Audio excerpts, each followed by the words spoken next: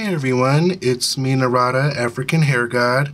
I am here to address a question that I got in my last video talking about my client who was getting curly cuts and how it's destroyed her ends.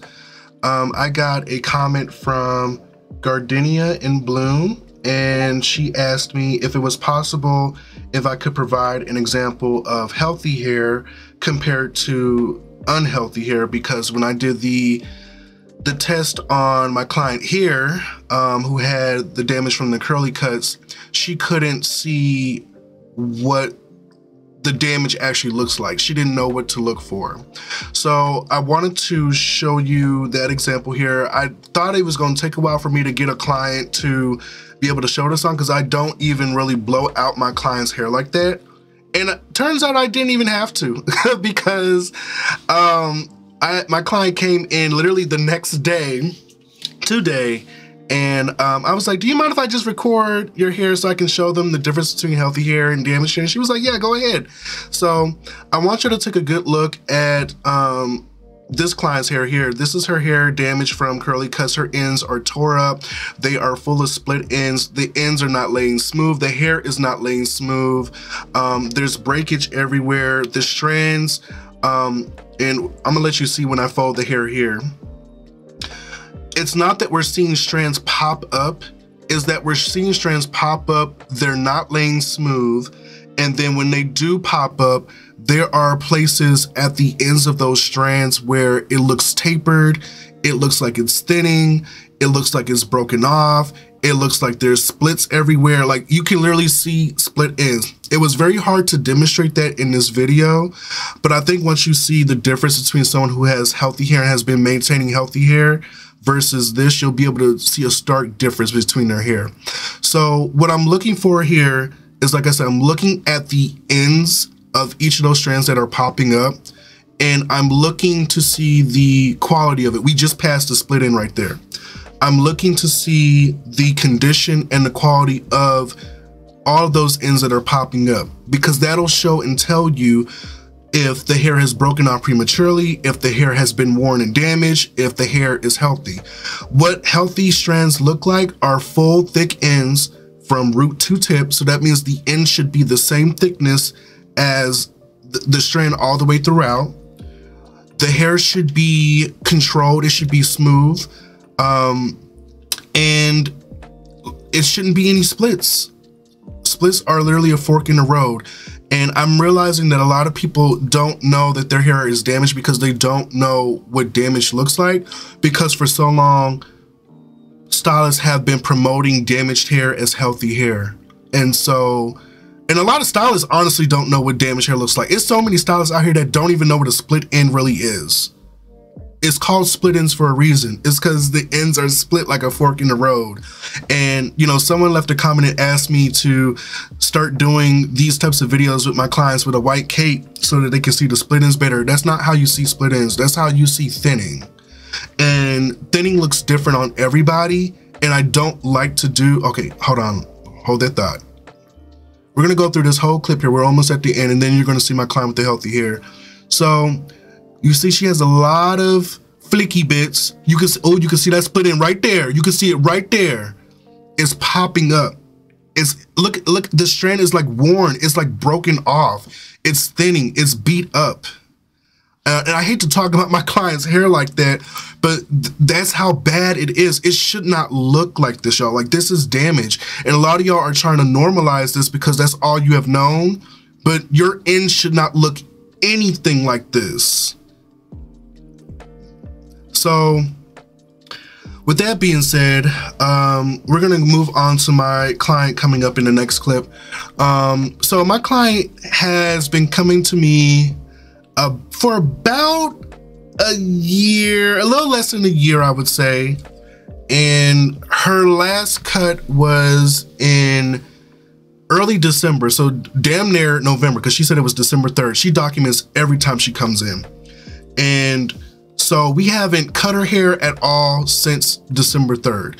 And prior to that, we were transitioning out her relaxer, and we just did one big chop. And ever since then, we've been maintaining her hair. So before I get into that, let me go ahead and just show you what that looks like here. So as you can see, I didn't blow out her hair. Even after 6 months of no cut, no maintenance, just literally her coming in, getting her hair styled, we are still maintaining her ends. We can still see that clean cut, which is something I talk about quite a bit. And I know somebody's gonna ask, well, what about the pushback test? You've been doing that a lot. What does that look like on her hair? Let's take a look. Let's take a look. What they say? He's just teasing the hair. Everybody's hair is gonna look like that when you pushing the strands, huh? He's just pushing it up. That's what's making it look thin. No, baby. That's what damaged hair looks like. When you have healthy hair, you're going to see shorter strands like this because hair goes through a hair growth cycle and it grows back in, so all your strands are not going to reach. But again, the goal is to not have all the strands reach the ends. It's to have the majority of the strands reach the ends and to only have a minimal amount of hair that's being pushed back. So we just saw that demonstrated there. Also, the difference you can see here, even with my client in her natural state, my comb can glide all the way through from root to tip. And I was like, let me grab this fine tooth comb so they really know, like, this ain't a game. This is healthy hair. These are healthy ends. People are like, you can't use a fine tooth comb on 4C hair. You can. You need to know what you're doing. And I'm not saying her hair is 4C, whatever. She has the type of hair that has no definitive curl pattern. If she went to a curly hair specialist, they would deem something being wrong with her hair because her hair has no curl pattern. All of her strands do their own thing. But anyways, not even getting into that because this ain't that type of video. I want to just show y'all the difference. So look at her hair. I'm doing the same technique here. We still see some flyaways coming up. Not a lot, obviously, because we saw that in the pushback test that she did not have a lot of flyaways. So we can expect for that to not be the case. But we're gonna do this again. Let me smooth this out again. I think I'm gonna grab this brush to smooth it. And then I want you to look at the difference with the hairs that are popping up against my top finger. Look at the strands. Look at the ends of those strands. Hold on, let me clean it up for you. Look at the ends of those strands. The strands are smooth. Well, shit, hold on. I was like, let me thin this section out a little bit, or let me see what I do. Cause her hair was so healthy, I couldn't even get the damn flyaways to pop up. All right, so look at the strands popping up against my top finger. All of the strands are smooth. All of the ends of those strands are healthy. There are no split ends. And I think you see it better with this section here. I mean, already you can see the difference. you can literally, it's a stark difference, but I want y'all to be able to see what I see and understand what it is that you're looking at.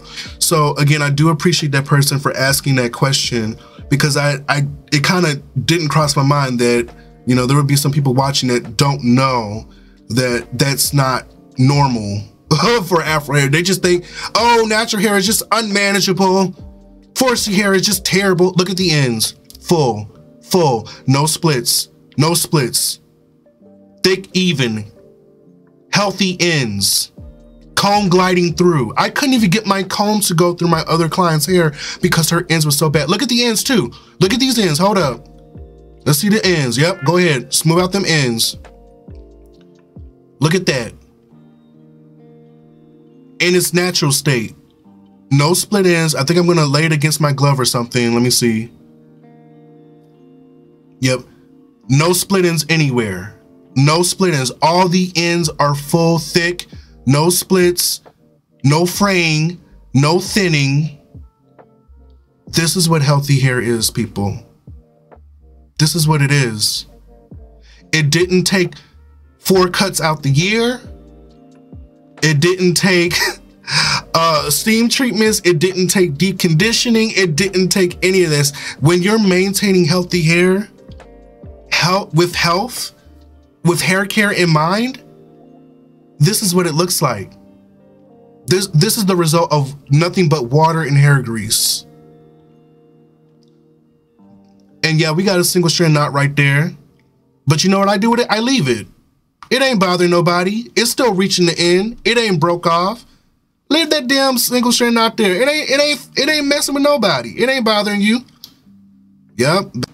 All right, let me go ahead and give a disclaimer because I'm probably about to go off at this point in the video. So if you at work watching, you know, playing it because you thought this was like a nice little calm hair video, nah, I'm about to go off. So yeah, just that's your warning. Gonna be some curse words, some F-bombs and everything else. So a lot of people think I just get on here and talk mad shit. I talk mad shit because I can talk mad shit and I got the receipts to back it up. My client with the healthy hair, like I said, her last haircut was the end of November, beginning December. It's now July. We are going into July and she still needs no trim. She needs no haircut. And you know what we're gonna do? I told her today, I was like, we're probably gonna end up giving your hair a dusting around December. So when I tell y'all, I'm trying to get my clients on a one time a year schedule for cutting, and that's literally just to maintain health, that's exactly what the fuck I mean. I talk shit because I can talk shit and I can back it up. How the fuck do you go to a stylist who got you coming in 4 times a year, every 3 months, and they can't even keep your hair healthier than my client's hair is here? If anything, I expect for your hair to be thicker. I expect for your ends to be healthier. You spending all this money. So yeah, when I'm going off on a curly cut stylist, it's because I know that clients are frustrated. They're upset that they've been investing all this time, investing all this money just to find that their hair is fucked up after getting all these cuts, after paying for all these products, all this treatment, and you know what I'm using? $5 hair grease and water. You know how often my client comes in? She comes in every 3 weeks, but she has seborrheic dermatitis. Oh yeah, you wouldn't be able to tell that either, because I just use medicated shampoo and also medicated hair grease. That's right, hair grease for seborrheic dermatitis. And we've calmed her flaking down so much. She still gets some flaking by the time she reaches 3 weeks and she comes back in and get it done again. But that's the only reason she comes in that early. And she's been coming in consistently. She's been asking me for updates on her hair. And when she first came, she was like, is my hair growing? Is it being healthy? Has anything changed? I'm like, you gotta give it some time. Trust me, I got you. Trust me, just trust me. And I know that's hard to do for someone who's been going from styles to styles, trying to get their hair healthy, trying to get it to grow. You know what? She don't even ask me that no more. You know why? Because the truth don't need no motherfucking proof. She see the shit for herself. She was a little uncomfortable after we did that big shop and she went and got some box spray. She ain't got box spray since. She's like, nah, I like wearing my hair out. And you know what else? A lot of people are like, well, all you do is protective styling, so that's why her hair looks like that. Nah, baby, nah. She was like, you know, I usually get the flat twist, but I think I want to start rocking a wash and go. I think I want to start rocking a twist out. I think I want to start rocking comb coils, or not even comb coils, finger coils. So she's actually been wearing her hair out pretty much this whole year, for the majority of this year. And still healthy, hair still healthy, ain't had a single damn treatment, ain't had no deep conditioning, ain't had no protein, ain't had none of that shit. All she had was some motherfucking water and hair grease. So y'all can sit there and talk shit about hair grease, and y'all can talk shit, oh, he running a Demon 50 times through the hair. And my client's hair is healthy. Why the fuck, why their clients ain't at this same level of health or better?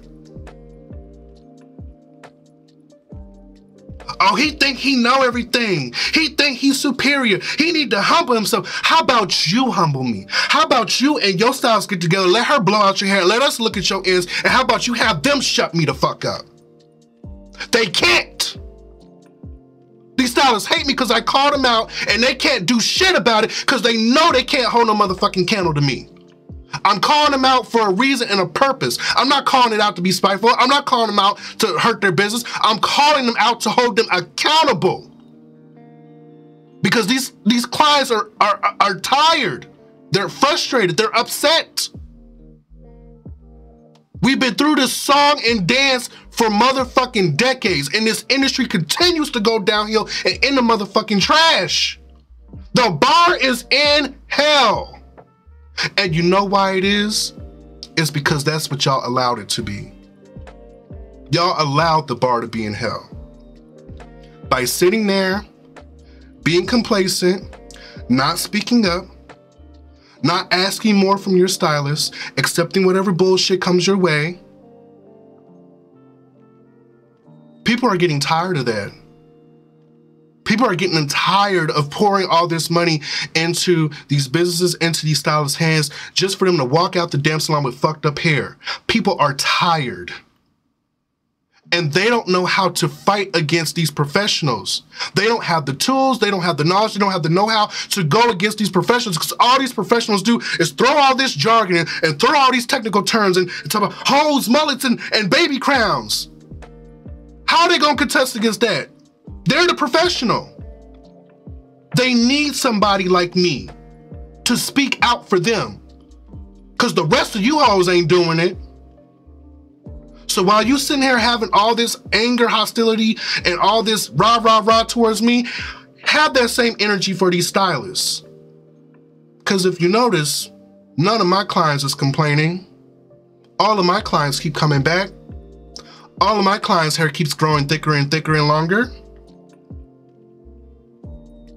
And even my client today, she was like, yeah, as long as you're here, I'm not going anywhere. Like, I hate that I'm gonna have to move at some point and I'm gonna have to find another stylist, but like, I'm not going anywhere. And it's sad that I can't even direct them to another stylist, because I know nobody out there is gonna be able to do hair to the level that I do it. One time a year, no treatments, water and hair grease, talk all the shit you want to talk, but put your client's hair where your mouth is. Because I do it every motherfucking time and y'all can't say shit, but oh, in the other video, her twist was thicker. In the other video, it wasn't the same amount of hair. In the other video, it looked like this. So, all this, and I'll say this as well, all the people that are coming out and that are noticing that their stylist has been contributing to the damage of their hair, or at least have found out that there has been damage through following their stylist's recommendations and regimen, instead of getting on the internet and complaining about it, maybe you should actually have a conversation with them. Let them know what's been going on with your hair. A lot of these stylists think like they're doing great, like there's nothing wrong, because you're not going to them and you're not telling them what's wrong. You're not holding them accountable. You're not asking the right questions. They don't know. This is how you help stylists that you want to support grow. It's not about just, oh, you're great. Oh, your styles look good. Oh, you're wonderful. I've taken so much more growth and have evolved so much more from all the harsh criticisms that I got from clients very early on in my business than I ever did from all the positive ones. The positive ones are affirming and they do matter, but it's the ones where they were like, oh, I would appreciate it if you had done this, or, he didn't do that, or I was concerned about this, but he didn't address these needs and concerns of mine. He didn't address what I wanted for my hair. Those are the reviews and the criticisms that helped me grow to the stylist that is sitting here in front of you today. If you really are supportive of your stylist, or you're a fan of their work and all of that, hold them accountable. Help them evolve, help them get better. That's how you be a supporter. It's not about just kissing ass. And I thank y'all for holding me accountable. I thank y'all for challenging me the same way. Yeah, I definitely didn't expect this video to be over 20 minutes, but I think I've said all that I wanted to say in this. It's just, I hate that I can't be everywhere at once, and I shouldn't have to be, because there's stylists every fucking where. They're everywhere. But for some reason, everybody has a hard time finding someone to just take care of their hair. That's a problem. Y'all don't think that's a problem? It's just crazy to me that so many people are fighting and contesting against what I'm promoting, which is just healthy hair. Y'all really are fighting to keep going to salons and getting your hair fucked up. If that's what you want, fine. But this ain't the platform, this ain't the channel for you. Go promote and advocate for that somewhere else. I'm always gonna speak out, and I'm always gonna advocate for Black women to have a wonderful experience with their hair and a wonderful experience at the salon. So with that being said, thank you all again for watching, and until the next video, be blessed. Bye.